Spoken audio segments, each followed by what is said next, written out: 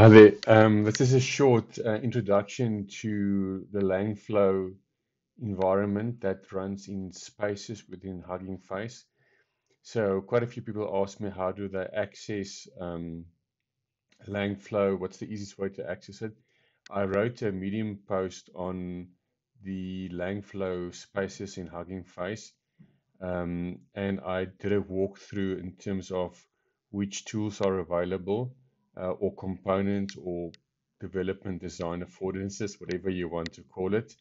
There's also a section on which examples or pre-existing templates are available. This really makes it easy to demystify the process of building an application.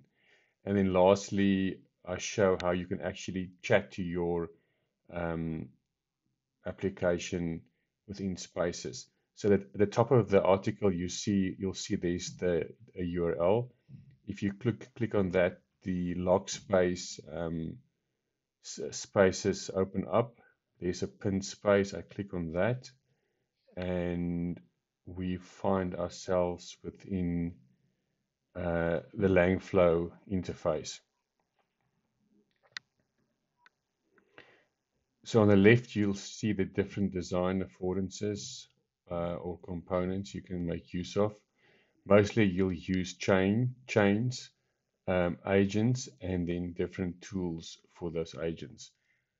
Let me switch to dark mode. So the quickest way to get going is to go to import.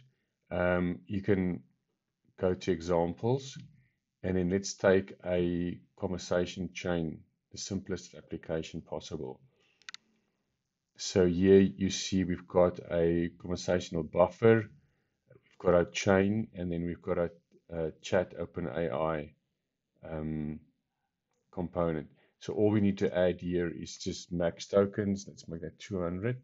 And I need to add my OpenAI API. So I've added my OpenAI API key into this component. And next I can have a conversation with my application. So all I need to do is click on this conversation button here, and I can just say hello.